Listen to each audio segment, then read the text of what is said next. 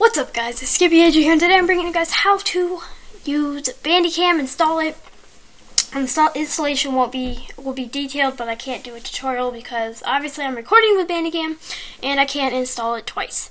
But so yeah, first what you want to do, go to your internet browser or whatever, and go to bandicam.com.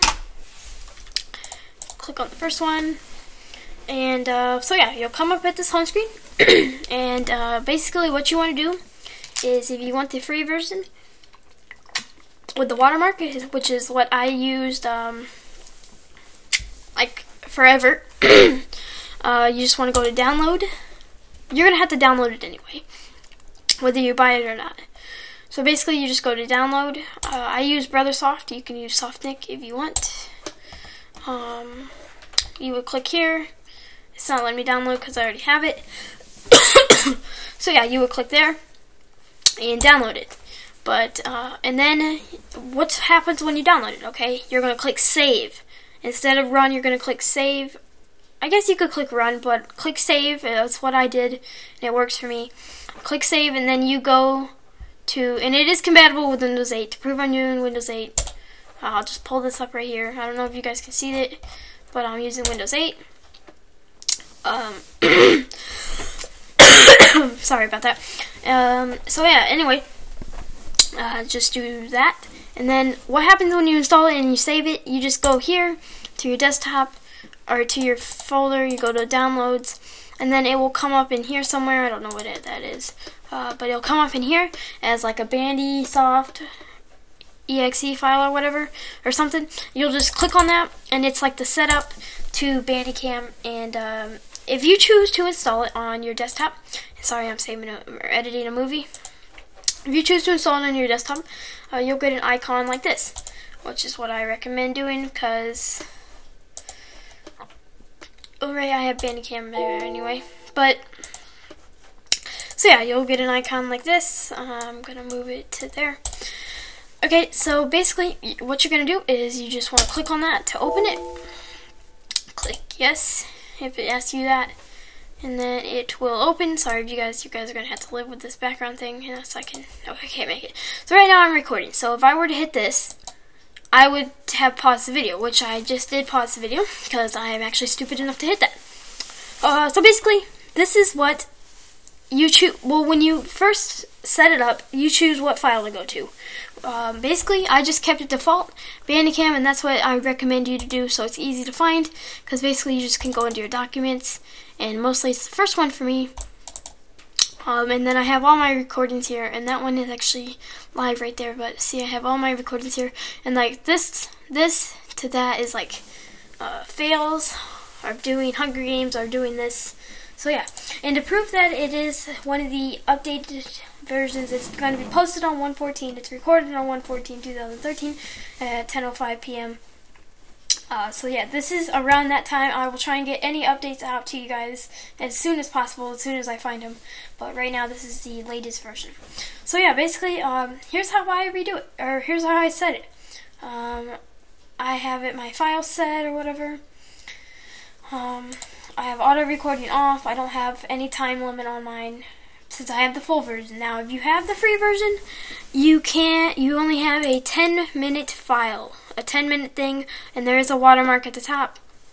With the full version, you do not, unless you set this to whatever time you want. So I could set it to, if I were accidentally to leave it on, I would set it to 10 hours and 5 minutes and 0 seconds, and then yeah.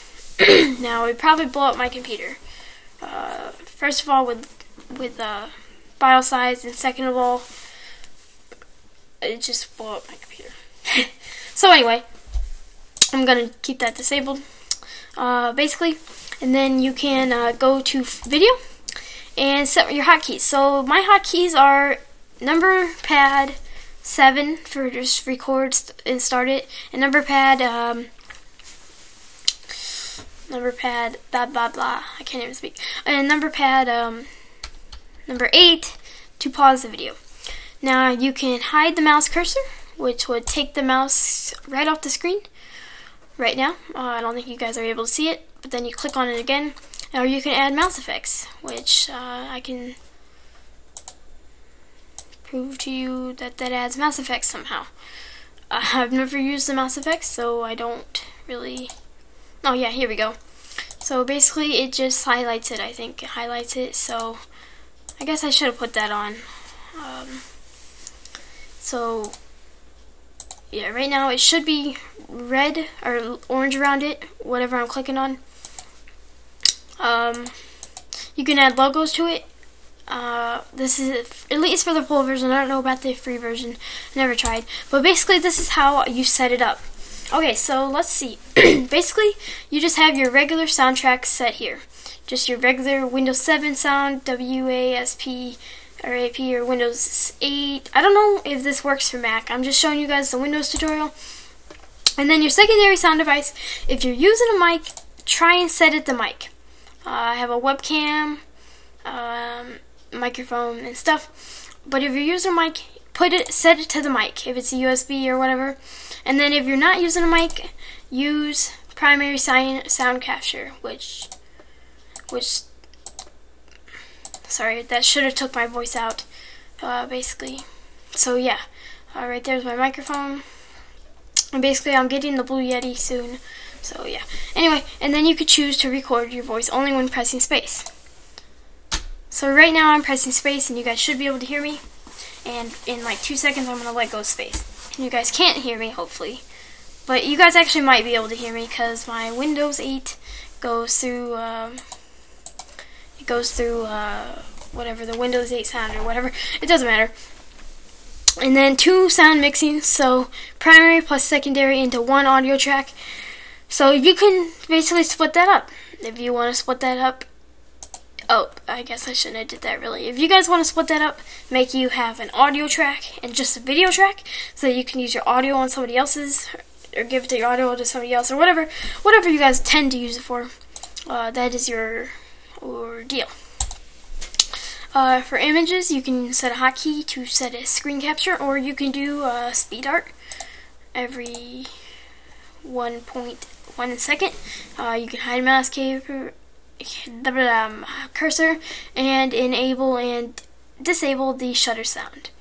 So right here, this is my mic volume.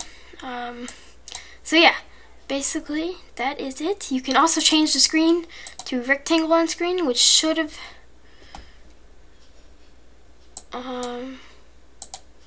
so now it's a rectangle on screen, so I can move that around anywhere. And now it's full screen. So yeah, hope you guys enjoyed it, and I hope this helped you. If you did enjoy, please leave a like on the video, and if it did help you, please leave a like. If you have any questions, leave a comment and I will help you.